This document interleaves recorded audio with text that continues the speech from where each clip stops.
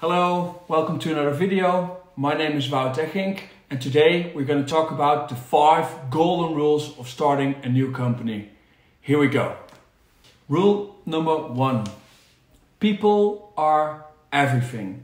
In the beginning, you need a lot of feedback on your business plan.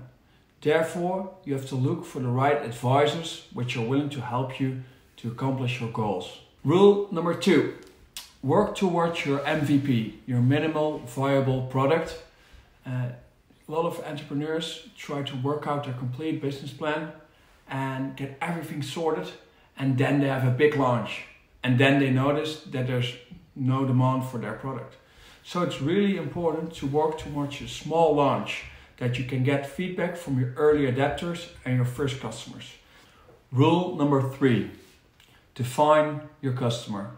You have to find out who your customer is, what are his demands or her demands, and what is he or she looking for. It's really important to do a lot of surveys and to get to know your customer. Besides that, it's really important to find out if your product is a one-time purchase or is your customer going to buy it more often. I always say it's pretty hard to get a new customer, but to get a repeat order is pretty easy. Rule number 4. Work out a sort of a worst case scenario. Starting a new company, you need a lot of time. And to get through that time, you also need a lot of capital. Therefore, work out a worst case scenario where everything goes a bit wrong. So you get less income and your costs are a bit higher. Therefore, you have more time to work out your company, work out your business plan, and you have more chance that you will succeed. Rule number 5, work in an industry which gives you a positive energy.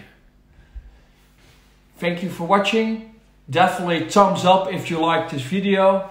Give me some feedback below if you want, and subscribe to my channel for other awesome videos about entrepreneurship.